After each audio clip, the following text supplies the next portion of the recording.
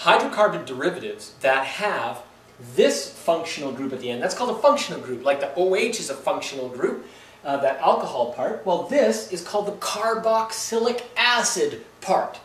And whatever the rest of it is, you're always going to have this at the end, which is really nice. It's kind of located right there. It's deposited right at the end of the molecule. Not have to worry a lot about figuring out where it is. It's always at the end. So this one, though, let's say that that's a hydrogen.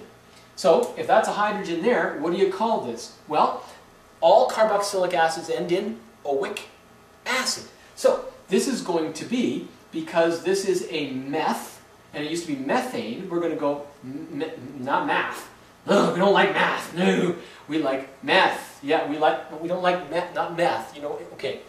Methan, and then this is oic acid. So methanoic acid, right? It's also, there's another name for that too, by the way, and another way that originally organic molecules were called was not just with the meth prefix, but also with form.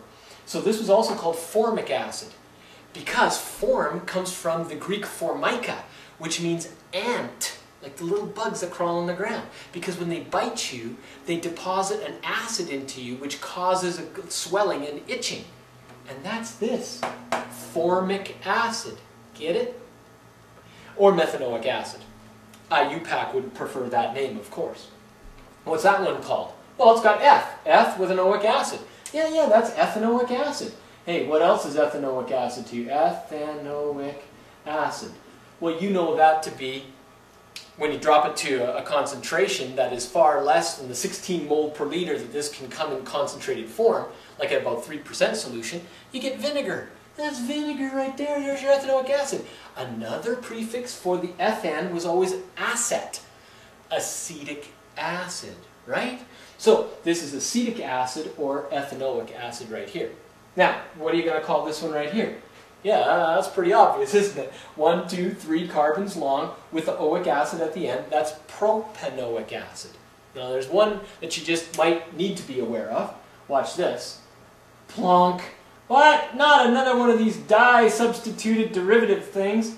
Yo, we didn't do one before either. But by the way, if I said to you, what's the name of this, and we have an OH group here and an OH group here, that molecule right there would be called, well, that's ethanol, but it's got 2 alls in it, so it's ethandiol, right? Ethandiol. What would this be called?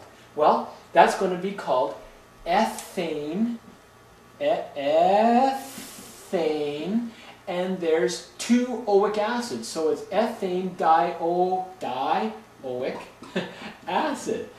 Nobody likes to call it ethane dioic acid because if you're familiar with your acid-base unit still, HOOCCOOH, that's oxalic acid.